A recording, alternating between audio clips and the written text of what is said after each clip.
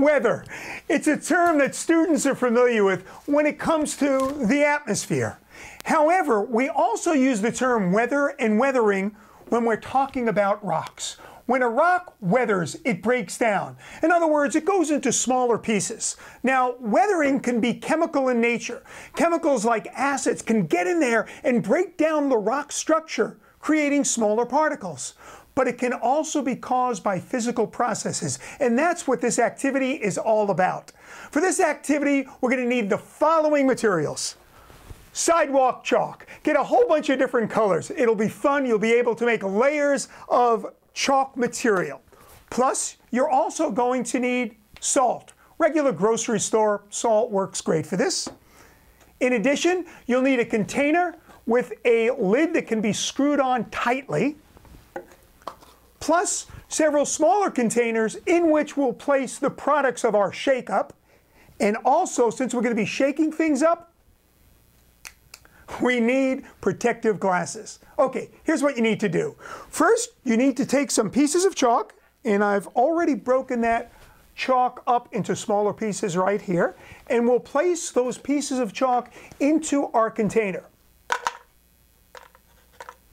Next, we need to add some salt. So we're going to take some salt, add some salt to it, just like that.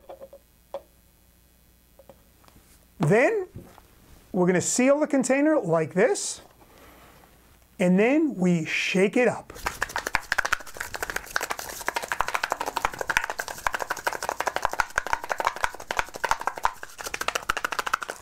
Kids love this activity.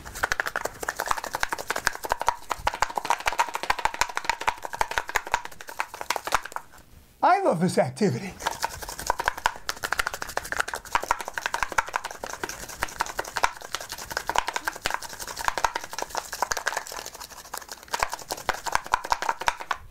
Okay, now that we're done, let's take a look. See what we've got here.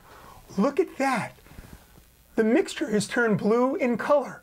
The salt weathered the softer chalk material, and now the salt has taken on that blue appearance. So next, we're going to pour the salt from here into a small cup.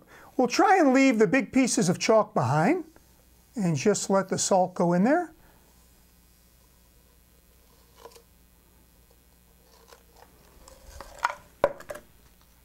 And here is what we've produced. Very cool. Okay, we're going to do the same thing, except we're going to use red chalk and green chalk. Okay, so sit back while I shake it up.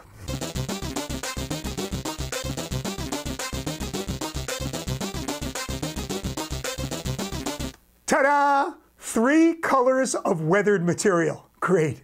Now, the activity isn't over. What we're going to do next is show how these materials can form layers, which will later change into sedimentary rock. So let's imagine that this blue material is on the bottom. Next, we're going to add the particles from the salt and red chalk. Look at that. Forming a second layer on top of the first. And we can see that there's a 2-layer system here. And then we're going to add the green on top of that one.